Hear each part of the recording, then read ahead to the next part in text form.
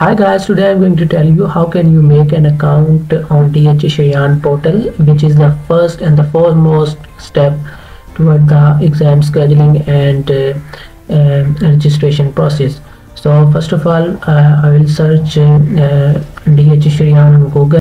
I'll click that, and the next thing is you can see two things here: DHA account and the registration process. So I will move toward the register first process, and here you have to put all the details. The first thing is your username. This could be anything. This could be your first name or the last name or your nickname or anything. This doesn't matter.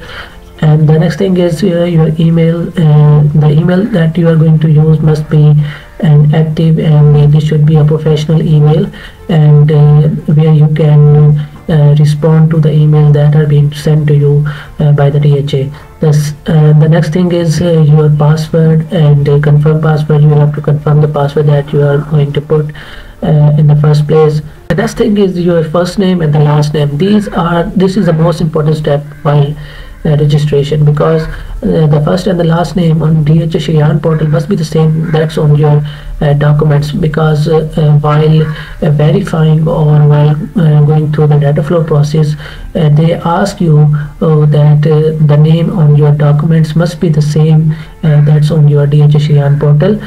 So this is the most important step here. The next thing is your nationality, that's obviously according to your nationality, where the country that have issued you your CNIC, and the next thing is your mobile number, and that should be obviously your active mobile number that you are using on your daily basis, and obviously this should be according with your country code. The next and the last thing is you have to tell them that you are not a robot, and while confirming that, you can move to the last process, and while clicking on the registration process. Last thing is your ATP code that they will send you to the email address that you have given them. After entering the correct ATP code, they will make you an account that you can use for not only for the registration process but also for the exam scheduling. So we have made the DHA Sheryan Portal account. We will go to the Sheryan Portal. Again, I'll click this link.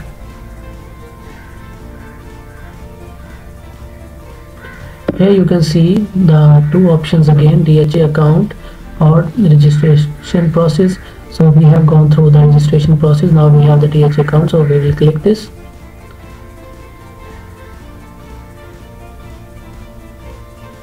Now they are asking about the DHA username and password. We will put our username and password accordingly and click on the login. Guys, this is our landing page, and we will go to the Sheryan Portal. Here you can see the visit Sheryan Portal section. We will click that. This is our DHA Sheryan Portal. On the top right corner you can see our profile. You can see your username that must be according to your documents, and your DHA unique ID. This unique ID is going to help you not only while exam scheduling, because you have to generate your DHA eligibility number while using this DHA unique ID, but it will also help while going for the data flow process.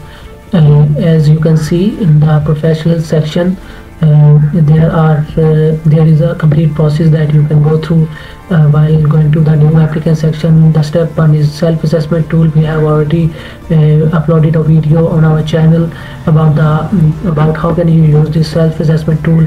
And the step two is registration process, and we have already uploaded a video about this as well. You can watch that video on our YouTube channel as well. So this was it for today, guys. I hope it was helpful. If you want me to make more videos about DHA data flow process, or you have any queries, you can comment down in the comment section. Till the next time, have a good day.